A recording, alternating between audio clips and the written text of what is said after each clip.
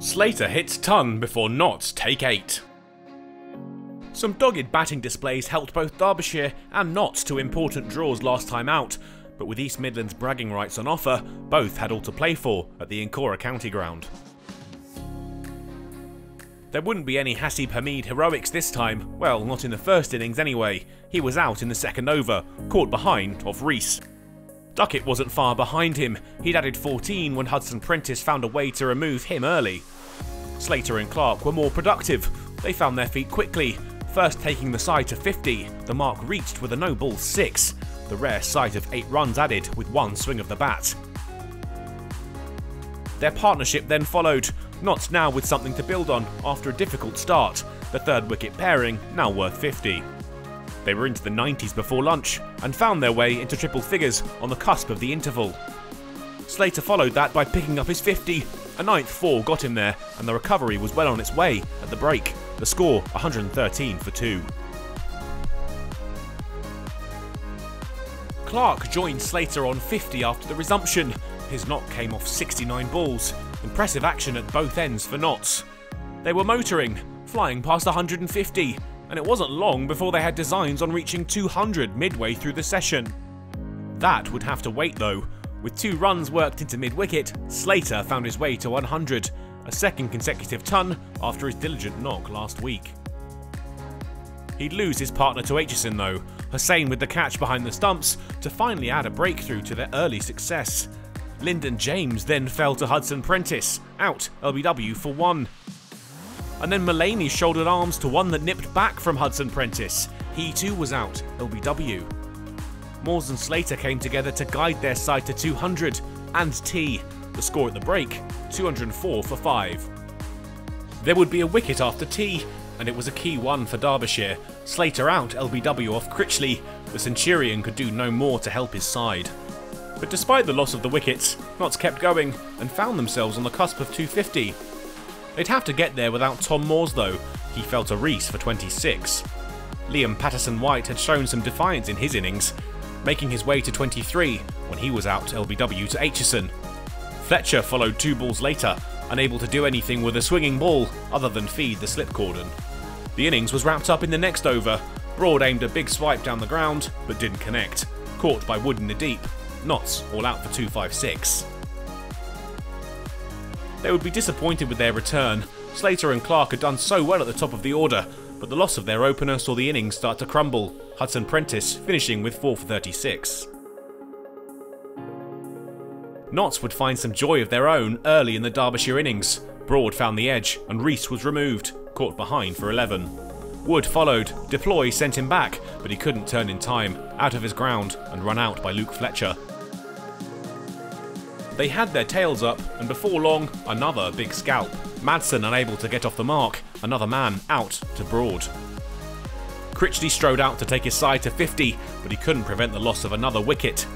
Patterson found Deploy's pads, and off he went, 11 runs added, and his side in a spot of bother. Once again it was down to Critchley to stop the rot. He and Hussain held firm, and they tried to build a partnership to shut up shop against their opponents. But they couldn't pull it off. Fletcher found Hussain's pads, and he'd have to go, 2 to his name.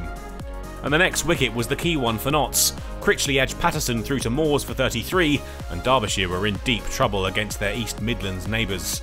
Fletcher had Scrimshaw in his next over, Moores with the catch behind the stumps to leave Derbyshire 7 down. And then there was another with his next ball. Hudson Prentice bowled, Fletcher on a hat-trick, and just 2 wickets left. Aitchison survived the next ball, no hat-trick for the big man, but he'd done some real damage. Derbyshire limped through to the close of play, with the score 86 for 8. And the hosts' troubles deepened at the resumption. Guest was removed early doors by Aitchison to leave Sam Connors the last man in.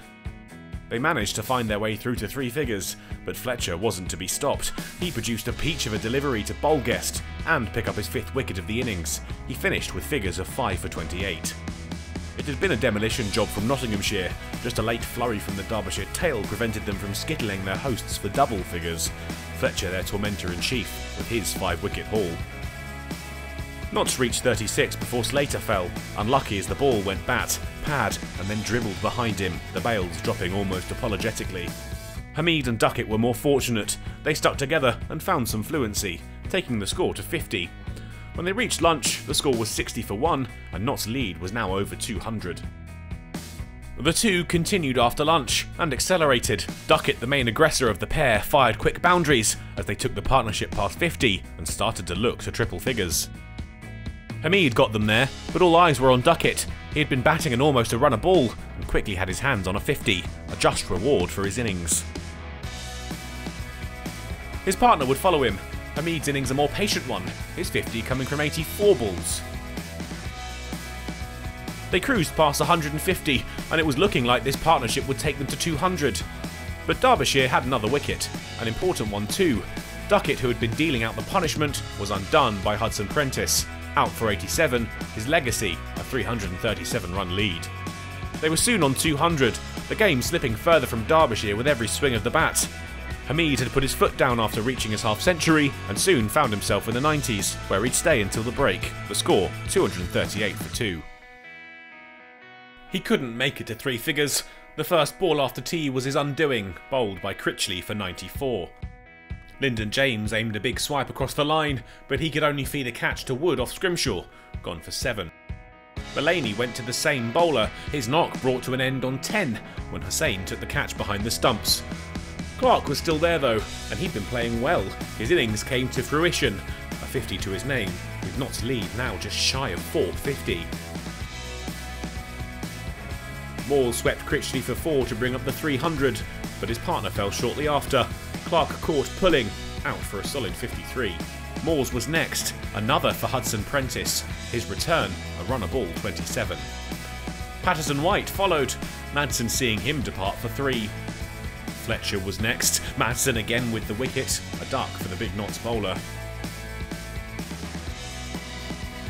And then Broad was the last to go. Hudson Prentice fired one through him and removed his leg stump, out for 3, and Notts all out for 318, but the target for Derbyshire was 470. The top order had done the heavy lifting for Notts, the innings rather crumbling as they looked to force the issue. Hudson Prentice will be pleased with his 4 for 40, even if it may end up counting for little.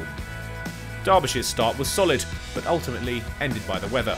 The day was brought to a close as the rain started to fall, the score 23 for none, and the deficit still 447.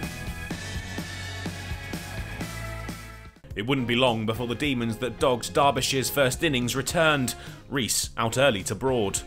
The trademark celeb appeal was on show with the next ball, deploy out LBW, and Notts on the charge early doors.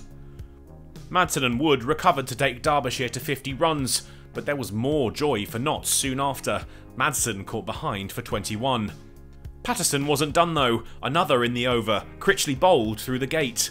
The wickets kept tumbling. Hussain handed Patterson another when he flashed at one, only to nick through to Moores. Fletcher then left Wood's stumps in a mess, the last of the top order removed for 31.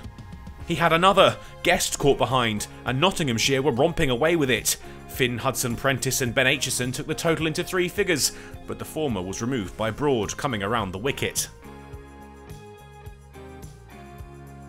Aitchison decided to have some fun. A couple of sixes in an over here from Patterson-White would help move the total past 150, but that was an irrelevance at this point. He lost another partner when Sam Connors tried to hit Broad into the stratosphere, but only made it as far as fine leg. There was time for Aitchison to reach a very watchable half-century, scored off just 48 balls, but he died how he lived, one swipe too many, and the game was wrapped up. After almost 3 years, the wait was over, and Nottinghamshire had won a first-class match. Utter relief for the visitors. 4 wickets for Stuart Broad in that innings, and aside from Aitchison, very little resistance of note from Derbyshire in the match. They'll have a week off to lick their wounds, while Nottinghamshire return to action, full of confidence against the champions at Trent Bridge.